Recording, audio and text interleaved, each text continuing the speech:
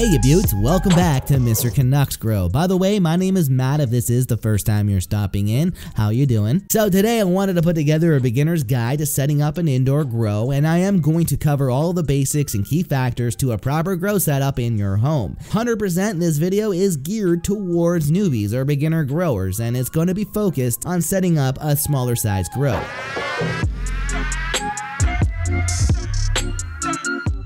So, just before this video starts, I want to thank the sponsor, the Green Sunshine Company. They did hook me up with the ES180V2 LED, but even more importantly, they gave me a promo code for you guys. So if you want more details on the Electric Sky V2s, the link and code are going to be down below in the description, and just a reminder, this video is sponsored. So, let's start right from the beginning. You found a spot in your home that you want to grow, and in my case, it's a cute, quaint little closet. For you, it's probably going to be a typical grow tent of some kind, perhaps similar to the 5x5 setup that I have. Well, you're gonna have three main problems to solve in order to set up your grow. The first problem is sufficient light source for the space being used. Now, depending on your financial situation, this may not even be a problem or even a concern. Investing into a high-end LED with a high UMOL rating will be the ideal choice of light source for your grow, but that is dependent on the gardener's financials, because when I started out, I had to scrape by and purchase a cheap light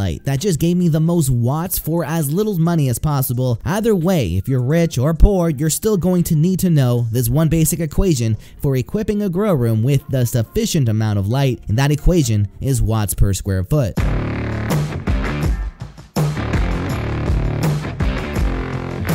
If you're going to use high-end LEDs, 35 watts per square foot is what's really required to light up that space sufficiently. If you're using older LEDs or running older bulbs like an HPS, then it's recommended to use around 50 watts per square foot. So that is the equation which works for any size room.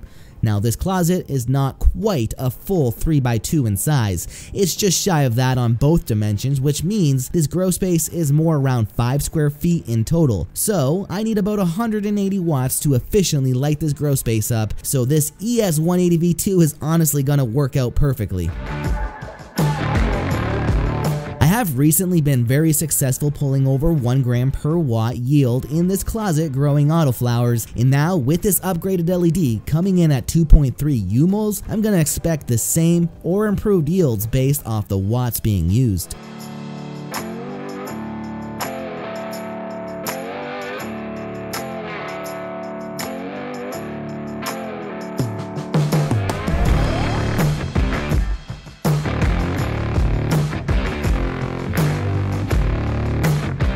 Now, let's talk about ventilation and air circulation, which is the first thing I'm going to be installing in this closet. The exhaust fan and carbon filter does a few things. The big one is air exchange. The plants love that fresh air and CO2, so it's very important to have an exhaust fan that brings in fresh air and exhausts out all the old air. Now, the other purpose of this exhaust fan and carbon filter is to also eliminate the odors on the outside of the grow. So that means all the old stinky air and odors which are inside the grow go through the carbon filter, which scrubs the air clean. This is going to allow you to grow some of the stinkiest top shelf strains without that worry of your house, smelling like a skunk is living under your bed.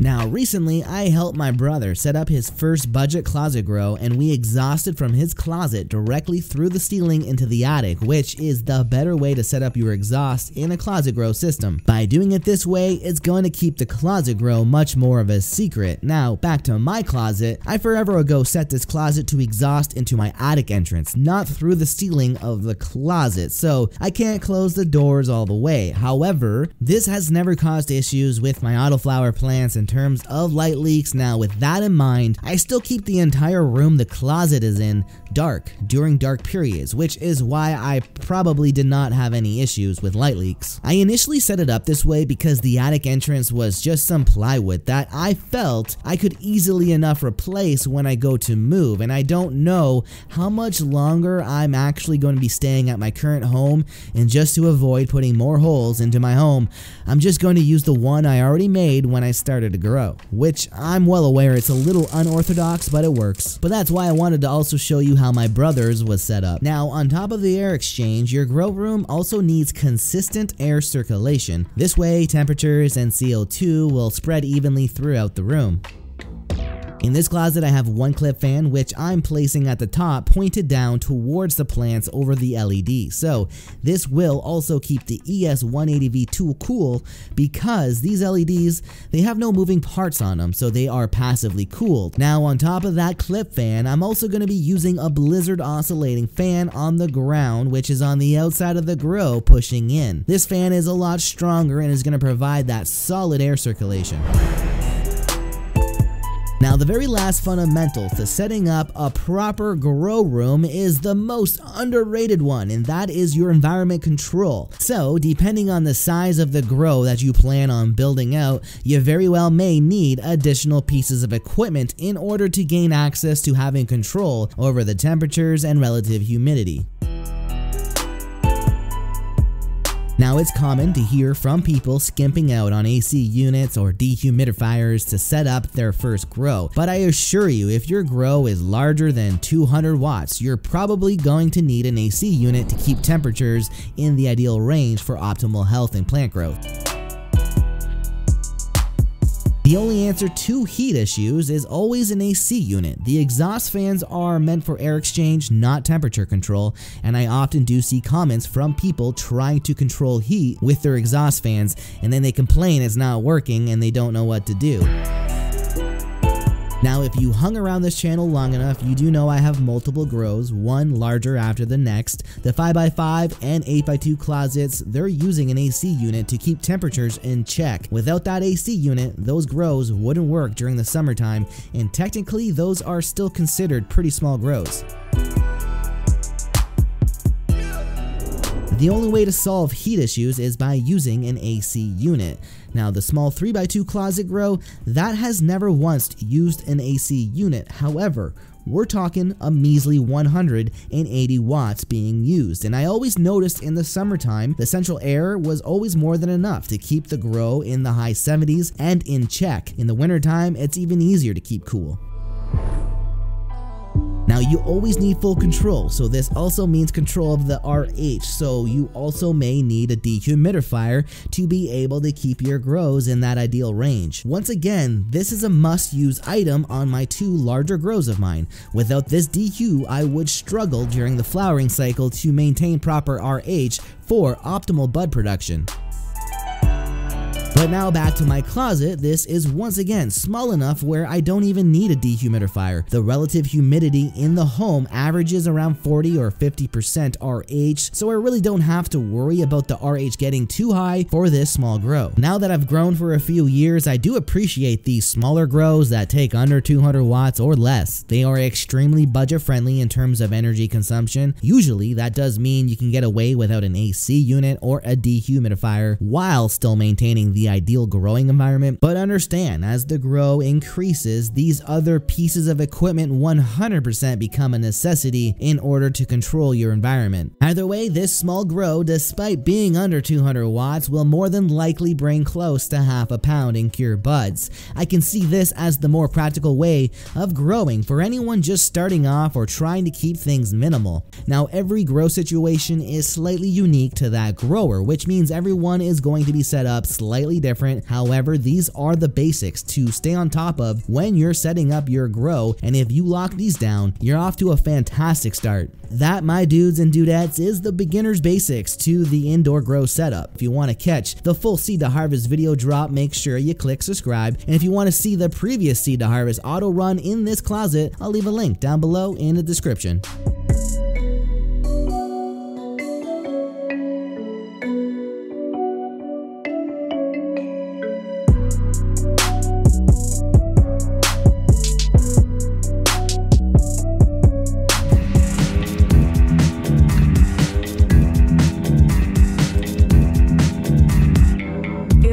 With a hey, and then we get down and we start to dance in my booty, get down and boogie with the So today I'm going to be rolling up some Amherst Sour Diesel, some of my best sativa stash, and I'm going to add in some Ripley's OG butter rosin, which is like the perfect crumble consistency for rolling into big joints or blunts.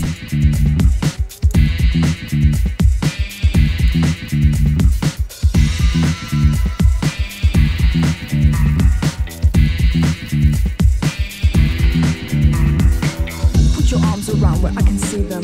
Put your hands around where I can feel them. I'll be giving you the satisfaction, but no attraction, no action. Now recently I have been rolling a fair bit of hemp wraps because I sniped a great deal on Amazon for Kingpin hemp wraps. They were like 25 bucks for 25 packs of 4 wraps in each pack. So that's 100 wraps for 25 bucks, and I will link that in the description if it's still around. I think there is only one option for flavor. I think it was the Grape Goomba, which is honestly a nice scent that brings me back to my senior high school days. Okay, well, what we're gonna do is light this up and go over some of the top comments on the most recent YouTube video.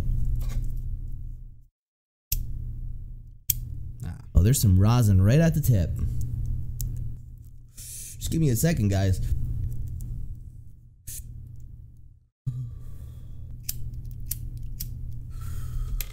Got a lighter just in case it canoes. Now it's time to look at some top comments. Okay, so at the very top, we got a comment here from Tweakboy, which is a very bad username. It's not a good one. Why don't you try and make some diamonds with your rosin? You know what? Making diamonds with your rosin's a little bit overplayed. You're actually risking the terpene profiles and stuff because you're putting it through more heat. So even the people who are experts at making diamonds will tell you there's no purpose to this other than the look. People love the look of some diamonds sitting in sauce, but what you're doing is separating the terpene profiles, all the terpenes, from the actual THC crystals. So if you remove all the juicy stuff from the diamonds, you really just have no flavor. You just have all the medicine. Now put it all back together, because I want it all when I go to smoke. Okay, Vipe here says, bro, I gotta ask, were you a cartoon in your past life? Yeah, I get a lot of comments in regards to how, usually it's negative though, in regards to my voice. People usually don't like it. And I guess some people say you sound like Quagmire. I've had all kinds of different things. Peter Schneider, he goes, can you show how much of your own weed, jarred weed and hash and rosin you currently have? Why? I'm always scared to show everything. It's just like, there's no point. Okay, next guy, we got Poon Slayer. That's a good username. You know, Tweakboy, take note. Poon Slayer, that guy could teach a class on how to make usernames. He says, I heard some people were getting some purple rosin from Fast Buds LSD. Oh, that's good to know. I've seen a lot of Fast Buds lately. It seems like a lot of people are growing with them. I particularly have never had any experience with them, so maybe that's something to give a try on the next go. The Wallaby edit says, I'll be your sifting butler and trim for 2 boxes of cereal per harvest. I can afford that one. What kind of cereal though? So Token Sweden, he goes, should we make a friendly little bet on the outcome of the Hockey World Championship this year? Hey, us Canadians, we sweat hockey. We love hockey. Okay, Brendan Clark, he goes, that rosin looks fire, love your videos, but do you know what happened to the Grateful Grower?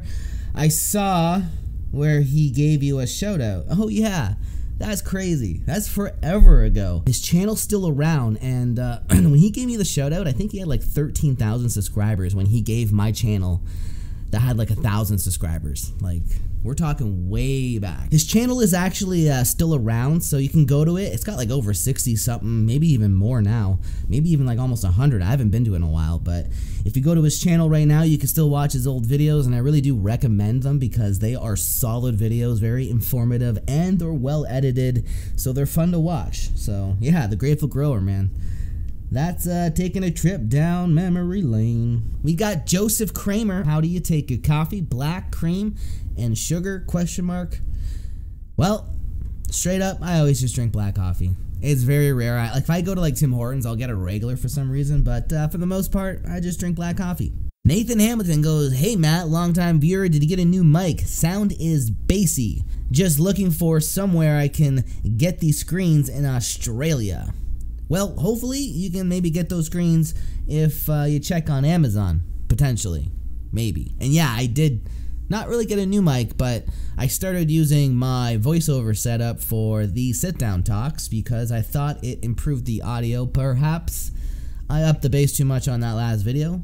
I'm not too sure. I thought it was okay. I quality check everything, but sometimes you just, after editing 4 days straight, hearing the same stuff over and over again, it sometimes can get hard to really tune things in, if that makes sense. Probably doesn't. Okay guys, so that does it for this video. I hope you enjoyed these comments. I might do them more often at the end of videos, so if you like them, please let me know down below. Don't forget, hit the like button and comment because it does really help the channel. If you want to check out the Patreon page, that's going to be linked down below. There's multiple tiers. You don't got to donate every single month. It opens up access to additional content, including a community. It opens up access to the community board so all the Patrons can share pictures of their grow and or their problems, and the entire community, including myself, can share our advice. And you can DM me any single time on Patreon and I will answer you back. Yeah, that's down below if you want to support me that way. But don't forget, just hitting the like and comment is always more than enough. And yeah, anyways, hope you enjoy your day. I'm gonna enjoy mine more because I'm already having a good time.